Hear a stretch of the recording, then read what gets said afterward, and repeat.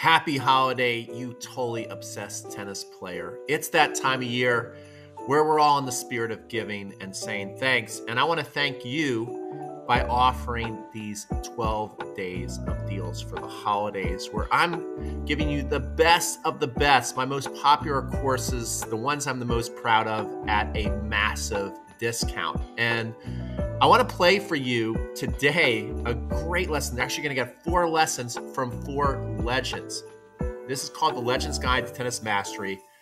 I honestly could not believe I was making this course. I was in disbelief the whole time because I got to interview Rod the Rocket Laver, that's in the course, John Newcombe, Fred Stolle, and Roy Emerson, who has the most Grand Slams. Everybody thinks it's Novak, but it's actually Roy Emerson.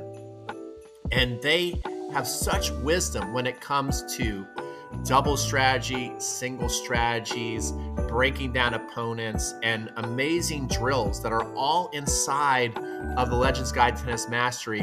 When I launched this, I sold it at $197, which to me is kind of like crazy because it's such an incredible experience. You're not going to find this anywhere else on the internet. But for the 12 days of deals today, you can get it for $47. So check out this lesson. And then if you want a great deal and you want to be taught by over 90 Grand Slam titles by just 4 men, then you'll pick it up. All right, enjoy. Holding your best stuff back, something you haven't done before. I always like to do that, especially even in a 5-set match. You know, I'd get into the 5th set and I want to have something up my sleeve that I hadn't done previously. It could be just a little something, but you only need a little something to get that one important point, and that can swing a match. Yeah, and that reminds me of what we were talking about last night, which I'd love you to talk about just real quick, is when you played on clay, you know, talking about bringing the best stuff early, you would actually stay back, which was not something you were the best at, but you were like, it's good enough, and I can hang with these guys. If I can hang with them at their game, then at the end, as the match got closer and closer and tighter, deeper and deeper, you would then start bringing out the net stuff, correct? Well, nearly 100% of my early tennis up till 12, 13 years of age was played on clay. So, you know, I knew I could stay back and rally because that's where I'd learnt the game. And then I developed a serve and volley game, and that became my forte. And when I first started travelling overseas at 17 years of age, and we played a lot in Europe on the clay, and of course I'd go with my aggressive game, and I'd always have close matches against the clay quarters, but you know, it was losing more than I was winning. And it was probably after about 6-7 years of travelling and playing on the clay, and I gradually started to change my game plan over there. So I started to think, okay, this is best of 5 sets. If I can play for an hour and a half, mainly from the back of the court, and stay level with this guy, then I can bring more gears. I can start changing gear. I can start coming into the net a little more, and I haven't played my A game, and I'm still playing level. I like my chances, and my attitude was, this may take me 3 or 4 hours out here, but by the end of the match, I'm going to be using my A game mostly. Can you play under pressure? Yeah. And I think that probably, you know, was the best thing that ever helped me, as I mentioned earlier. The pressure was playing well under pressure. You know, if you're down 15, 40, you know, oh God, now what'll I do? You just poke it back?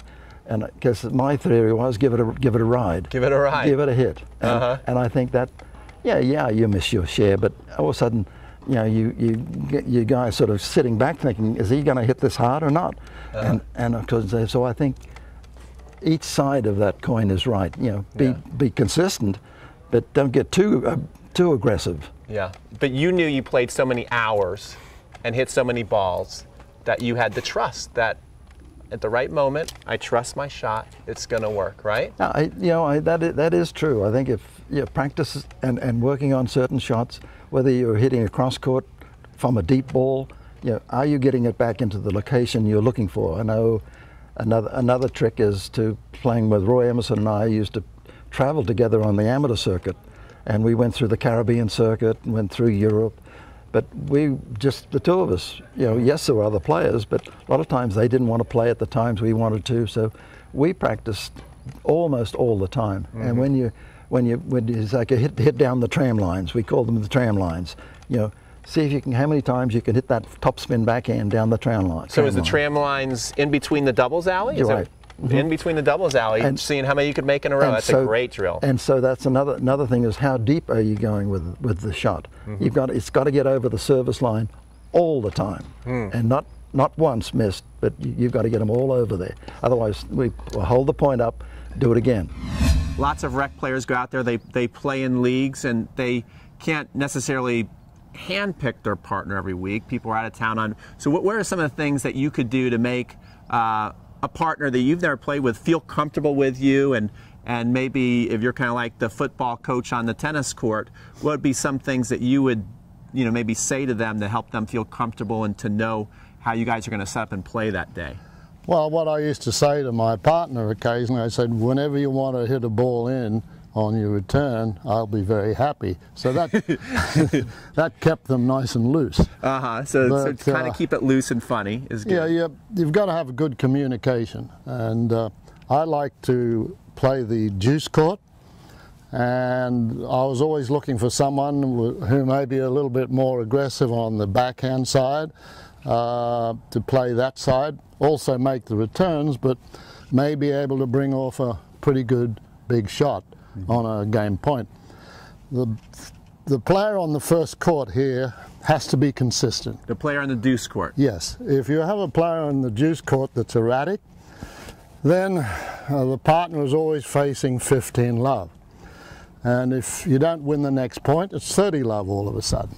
So the first court player should never miss a return. Should always get into the point. That guy's never miss a return. Well, if you get your racket onto it and you respect whatever serve comes in, then you play the shot that you're going to still be looking after your partner, trying to protect your partner. The way to play doubles is to make your partner look good. You don't play singles out there, and every shot you play, you know where your partner's standing. If they're vulnerable at the net, you've got to keep it low. If you can't do that, you play a controlled high lob. Very good, very good. So you're saying that in general, the best way to play is you've got your consistent player, maybe doesn't have the biggest weapons, they play the deuce court so that you can have maybe the person who, you know, goes for bigger shots, maybe misses a little more, but we always want to be consistent, but they've got maybe that knockout punch that can break. That's kind of something you're looking for. Exactly. And if you get that combination, then you've got a chance every time you play. Very good. Fred, thanks so much for coming out and doing that. And I know it was a lot of fun with the kids. They were pretty good, huh? Oh, very good, very good. But just a couple of tips for you folks over there, recreational players, that hopefully have enjoyed the work on the court today. Just 3 quick things to help you go. When you're taking or watching videos or taking lessons or even taking coaching lessons, just try and pick out a couple of things out of the day that will help. Don't try and absorb everything that you see on the video, everything that the coach tells you, because then it'll just play with your mind. Just pick a couple of things out of that that may help, whether it's the ball toss, the arm on the ball toss that has to remain straight, or just a couple of little things that can help your serve. And the second tip there is just as recreational players, most of us get out there and you're playing socially, you go out and practice forehands, backhands, volleys for 10 minutes, and then you say, well, let's hit a couple of serves and start. Well, my suggestion there is practice your serve just as much as you practice the return of serve, because if you're playing doubles or singles, anything out there on the tennis court, and you don't lose your serve, well, you can't get beat. Thirdly and lastly, return a serve. A lot of players will watch the pros now and they'll say, hey, I want to play like the pros. The pros, when they get a break point, they go for broke. Doubles has changed somewhat now, particularly on second serves. They tee off on those second serves. Don't do that at a recreational level. Get the ball back into play. You'll win many more points that way. Break serve much more, because the fellow up the other end of the serve, your opponent up the other end of the court, is just as nervous as you are. So on the break points, try and make that return of serve. Ken Rosewell, who I played with and won some Grand Slams, he used to get so frustrated if he couldn't get that second serve back into play. That's the best tip I can give you. Okay, so if you enjoyed that lesson, that small sample of lessons, you're going to love Legends Guide to Tennis Mastery. I mean, I have a smile on my face after watching those videos back again. So I think if you didn't enjoy those, you kind of have to be a Scrooge. But if you're not a Scrooge and you're a totally obsessed tennis player, you're absolutely going to love Legends Guide to Tennis Mastery, because these legends, they go through so many great modules to where they're breaking down mental toughness. Like, I love John Newcombe when he talks about the two minds that we all play with and how to navigate those minds and what you should do immediately after you lose a tough tennis match. Another thing they talked about is how to bring out different stuff. You know, how to close out a match is really tough. How to win those close matches. The legends, the Grand Slam champions, they think a little differently. So he talks about how he was able to always save his best for last. Very interesting. He's amazing. Then Roy Emerson goes on the court with 4 hot shot juniors, and we talk a lot about doubles strategy and doubles plays and court positioning and how you should be playing for your partner. And when he said that, it reminded me of something that Gigi Fernandez once said, where she said, you know, I loved playing with Martina, but it was kind of tough because if I lost, it was kind of like my fault. Everybody knew Martina was the greatest. Plus, she didn't always play the shot that I felt was helping me because she was so talented. Sometimes she just do her own thing, and I didn't know where to go. So you're probably not playing with Martina, and you're probably not Martina, so you don't have that talent that she has. So you want to be playing the right shots for your partner so you and your partner will be on the same page. That's what Roy Emerson really, really preaches. And then we had Fred Stolle, and he went on the court and did a serve lesson with some hot shot juniors. Then finally, Rod the Rocket Laver talks about practice and what it takes to be great, and he goes through some of his favorite tennis drills. I'm going to leave you with people who actually have been going to the tennis fantasy camp for over 30 plus years to talk about how they learn tennis from these legends. Because you might be thinking, well, they're great players, but how do I know they're great coaches? They've actually been running a camp for 30 plus years now, where people show up year after year, get amazing tips. They pay over $5,000 every single year. They go back every year too, by the way. So a lot of these people that you're watching on video have probably spent upwards of $15,000, $20,000, $30,000 on legends camps because they just love it and they get a lot out of it. You can pick it up right now for $47, and you're not even taking any risk, right? Because if you don't like it, you know what to do. You just give me your 12 deals of holidays guarantee. You just write me an email at crunchtimecoaching@gmail.com, and I will give you a full refund for your $47 if you happen not to like the legends telling you how to play great tennis. I don't see how that's possible, but it could be, and I'll still refund you. Anyway, I know you're going to love this. I love it. Can't believe I made it, and I want to give it to you right now for a steal of a holiday deal. Take care. To learn from these legends, what are some of the most valuable things they teach you, and what do you think the people at home are going to learn from these legends of the game? Well, these are the best volleyers in the tennis history. These guys know what it means to move forward. These guys understand doubles. These are also the greatest doubles players ever. People like Roy Emerson, John Newcombe. These guys have won more slams than anyone who've ever played, particularly in doubles. They understand about movement, about volleys, about teamwork, about the emotional part of the game, about the strategic part of the game, technical things, about approach shots, how to aim your serve, how to practice your overhead, all the things that are going to make you a complete all-court, all-around player. Yeah, these guys are truly the masters of the game. They really are. They really understood the game from A to Z. They knew the game, how it was played then. They studied the game the way it's played now. They understand the whole court. They understand serve volley. They understand ground strokes. A lot of these guys won the French championships as well as a lot of big titles on grass. They just understand what it means to be an all-court, complete player and a player who can play for your whole life. So there you go, guys. You heard it from a tennis historian and writer, Joel Drucker, on why he comes back year after year. You know, you can get a lot of tips from your local ranch pros in that, but these guys can provide you with wisdom that is you just don't get from anybody else. I mean, for an example, Roy Emerson. I don't play on Roy's team. I've been playing on John Newcombe's team for every year but 1 year down here, and I was in the middle of a singles match. And I missed about 4 or 5 backhands in a row against Emo's guy on the court.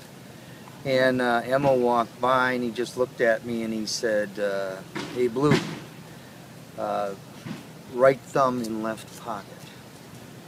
And so I was walking back to the service line, and I started thinking about it. And when you take your right thumb and you stick it in your left pocket, the head of your racket is low, your shoulder has to turn, and you've got to bring your foot around in order to do it, so you're in a perfect position for a backhand. He didn't go through the whole mechanics of the stroke. He didn't say get up under the ball. All he said was right thumb, left pocket. So Marty, what keeps you coming back year after year to the fantasy camp? Well, there are many things, but the thing that is probably most instructive for you is every morning some of the legends will give you instructions on various things, doubles instruction, return of serve, how to hit a serve, and it's absolutely priceless. I mean, the kinds of information that they give you, you just don't get anywhere.